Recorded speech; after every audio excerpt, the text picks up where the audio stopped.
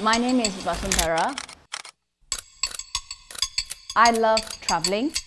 My interest in cooking started when I moved overseas and I couldn't get the food that I wanted to eat.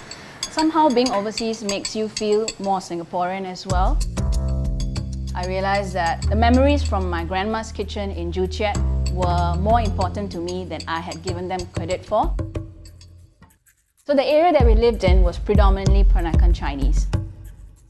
Further down there was the Ba Zhang place. I could smell the bamboo leaves steaming. It was a very interesting experience growing up because it was such a multi-ethnic community.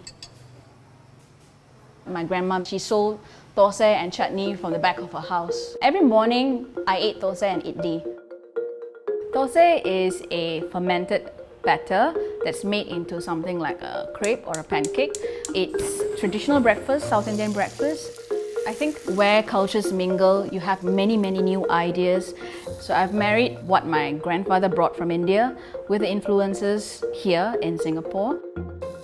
I chose to add black glutinous rice, pulut hitam, an ingredient that's used a lot in Southeast Asian cooking.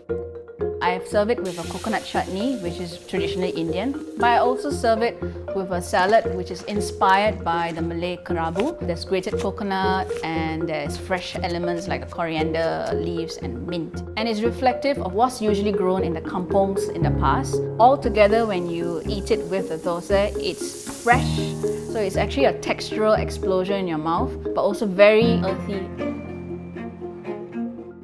Asian fermentation is a big part of heritage. If people are making sourdoughs, I think we should try making thosai.